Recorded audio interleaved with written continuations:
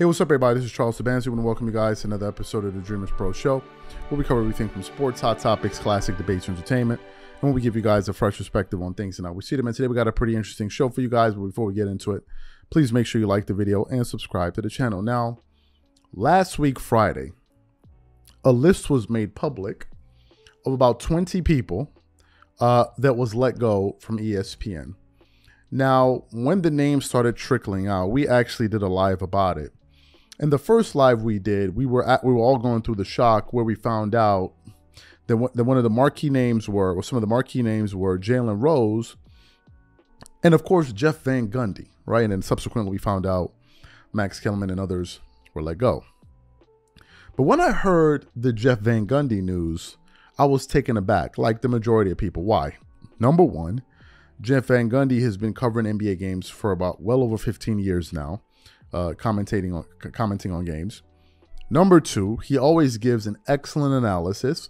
He always covers the game from an angle that pretty much no one does.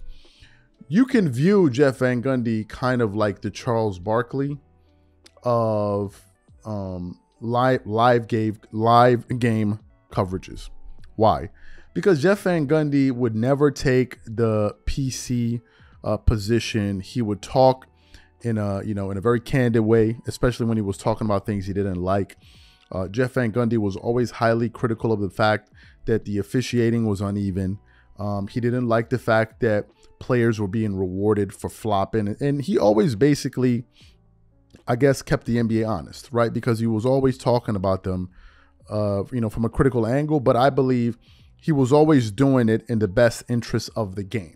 Right? It wasn't like as if he was just hypercritical of the NBA for no good reason. As you guys know, Jeff Van Gundy used to be a coached the New York Knicks, and also coached, the Houston Rockets. But nevertheless, he was let go by ESPN, a move that surprised a lot of us, right? So I thought that this information had pretty much simmered down until yesterday. I came across some information suggesting that Commissioner Adam Silver's, the rumor is that he was the one that basically encouraged or forced ESPN to let go of Jeff Van Gundy. Now, where's the source?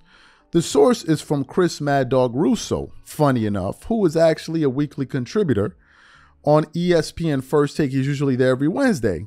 So we came across, an audio, but we can't really play the audio because it belongs to someone else. So what we want to do is we want to read from an article from the New York Post. Basically, this article starts off with the headline, Chris Mad Dog Russo thinks Adam Silver's ordered Jeff Van Gundy's ESPN departure.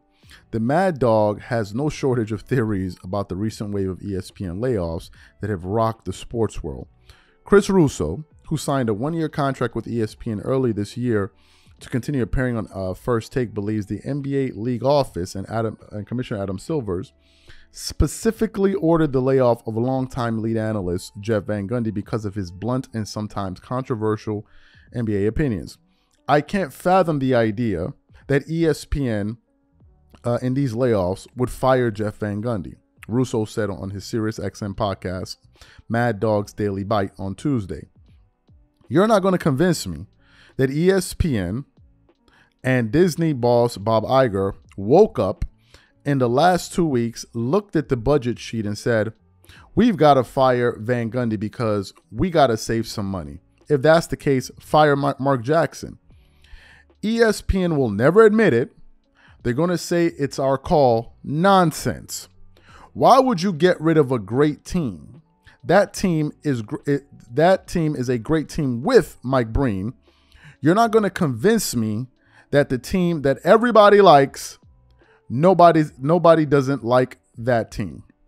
The article then continues on. Van Gundy, 61, has been with ESPN for 16 years, calling the NBA Finals in a popular trio with Mike Breen and Mark Jackson.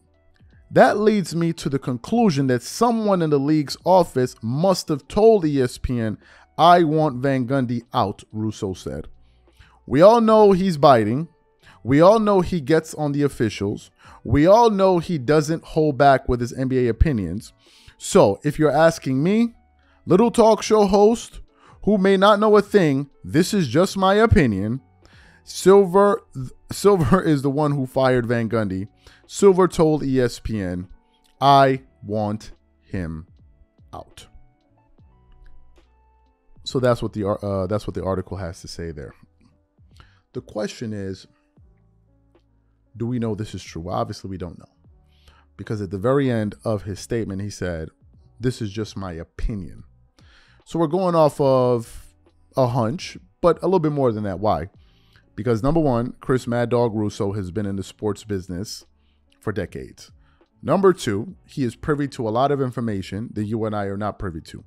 Number three, he is currently partially employed by ESPN, which means that he knows a lot about some of the things that happen behind the curtains in terms of, the way things are done at ESPN. If anything happens, he'll probably be amongst the first people to hear. And also, you got to factor in the human aspect. Yeah, these people go to work and they work for these networks, but they're also people. They're human beings, right? If you have a group of colleagues, yeah, you guys may work together, but you guys are also, you may also be friendly outside of work, and people talk. They talk about what's happening in the office. They talk about what they're hearing. So I don't think that Mad Dog just came to the conclusion all on his own. I think it's probably based on things that he's, conversations that he's had with people, things that he's heard. But he said he doesn't have a definitive source that said, okay, this is exactly what happened. He's just basing it off of, what he thinks and obviously what he may know. But in terms of the Jeff Van Gundy firing, as I said before, and I'm going to reiterate it again, I was absolutely surprised by that. Why would you fire Jeff Van Gundy? He was actually really good. And a lot of people are still asking this question. You fired Jeff Van Gundy, yet you kept Malika Andrews. And no one really knows what's going on at ESPN. No one really, really knows. It's like they got rid of the people that people like, and there are a lot of people, a litany of people. I just don't remember the entire list of people that were fired. But they got rid of a lot of people that viewers believe brought value to the network, and then they kept people where a lot of us are sitting here scratching our heads like, what's that about? Now, obviously, there's an easy out, which is, hey, we got to cut the fat, we got to lower costs.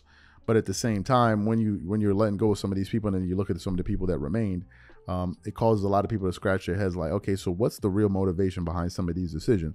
And to me, I think that Jeff Van Gundy brought so much value to the position that he held at ESPN for those 16 years. And to me, I just can't believe that they got rid of him, because yes, he has some strong opinions. Are you telling me he's not allowed to have some strong opinions? And to be quite frank with you, I think Jeff Van Gundy was saying a lot of the things that some people felt. People got tired of the flopping. People got tired of the BS. And I think he represented an opinion that a lot of people held. So you're telling me he's not allowed to have that opinion? He wasn't slandering the league. I don't believe he was slandering the NBA. He just had some strong opinions, and I think he should have the right to voice them. As long as he's not going up there making allegations and saying outlandish things, he should have the right to be able to voice his opinion. So what I want to know from you guys, what do you think about what Chris Mad Dog Russo said? Do you think there's any truth to it? And ultimately, what do you feel about ESPN letting go of Jeff Van Gundy? Do you think it was the right move to do, or do you think they should have found a way to retain him? Whatever you guys think, leave your thoughts in the comments, and we catch you on the next show.